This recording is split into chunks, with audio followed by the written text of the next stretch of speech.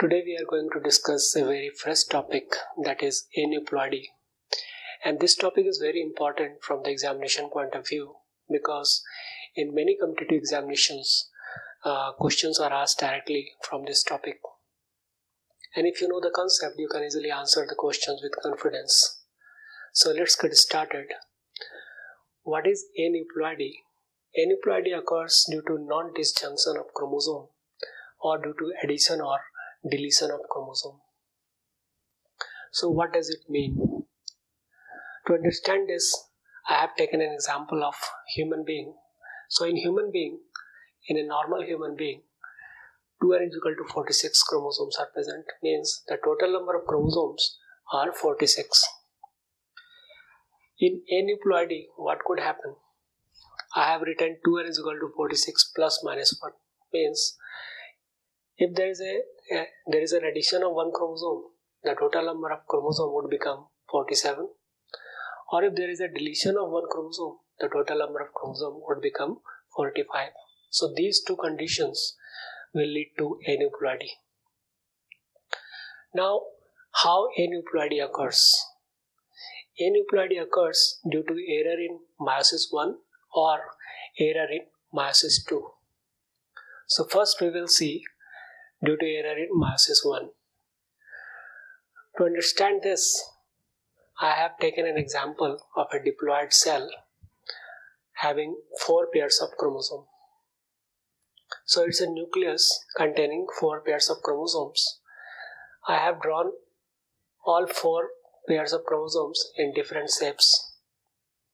Okay, so this nucleus will undergo meiosis 1, and as we know, meiosis 1 is a reductional division.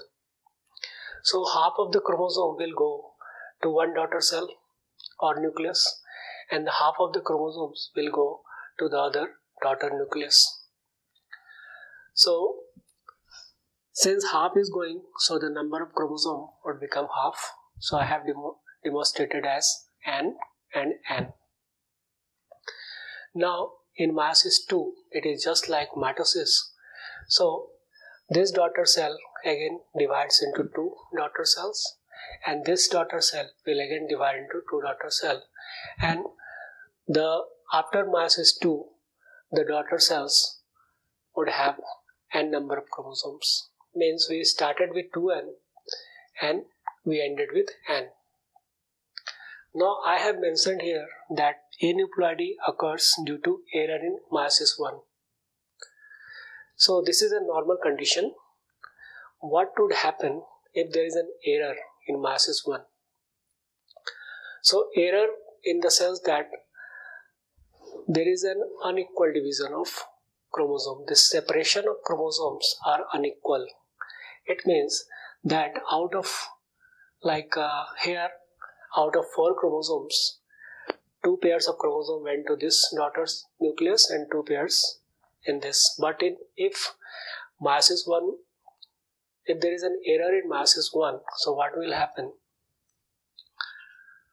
Say this one went to this daughter cell, and only one pair of chromosome is transferred to this one. So what will I say? This is n plus 1 and this is n minus 1. Now in this case, what will happen? Here one more chromosome will be added.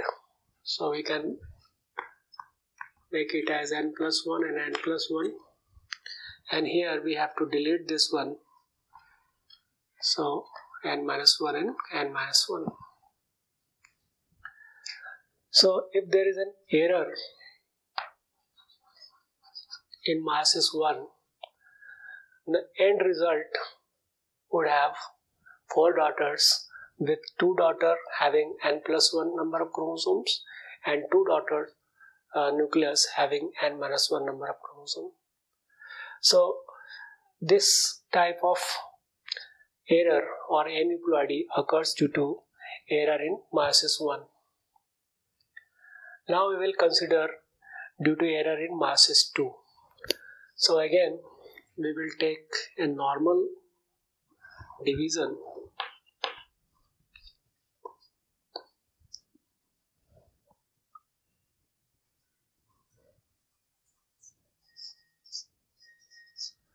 So in normal division, this is the result, that is 2n is equal to 4 and n is equal to 2. We started with 2n and we ended with n. Now what happens if there is an error in meiosis 2, that is unequal division in meiosis 2 or unequal separation of chromosome in meiosis 2. So what would happen? So in this case, this is going to be like this and this, and this is n. These are normal. Here the error is occurring in this case, so this is going to be n plus 1 and this is going to be n minus 1. So if an error occurs due to meiosis 2, so the end result will have 4 daughter cells or no nucleus, 2 nucleus containing n plus 1 and n minus 1, and 2 having n and n number of chromosomes. So we can summarize it as here we can write it as, due to error in meiosis 1, the end result will be n plus 1, n plus 1, n minus 1 and n minus 1. And due to error in meiosis 2, we have n plus 1, n minus 1 and n and n. So this is the result. Now we will see the types of aneuploidy.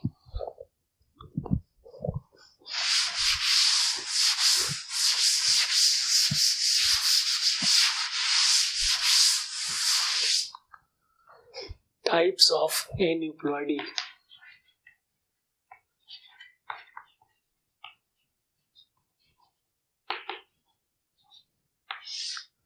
First is monosomic. Monosomic is represented as 2n is equal to 2n minus 1. It occurs due to the fusion of 2 gametes. One is n and the second is n minus 1. Second is nullisomic, that is 2n minus 2. This condition occurs due to fusion of 2 gametes, that is n minus 1 and n minus 1. Third is trisomic, that is addition of 1 chromosome, 2n plus 1. So this occurs due to fusion of n and n plus 1 gametes. Fourth is tetrasomic. So this is 2n plus 2. This occurs due to fusion of 2 gametes having n plus 1 and n plus 1 number of chromosomes. The fifth is pentasomic. It is 2n plus 3, and this occurs due to fusion of n plus 1 gamete and n plus 2 gamete. And there is an assignment for you guys. There is another condition, 6.1, double monosomic.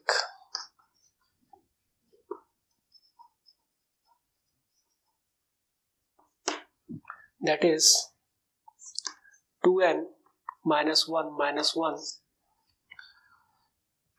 And seventh is double trisomic 2n plus 1 plus 1.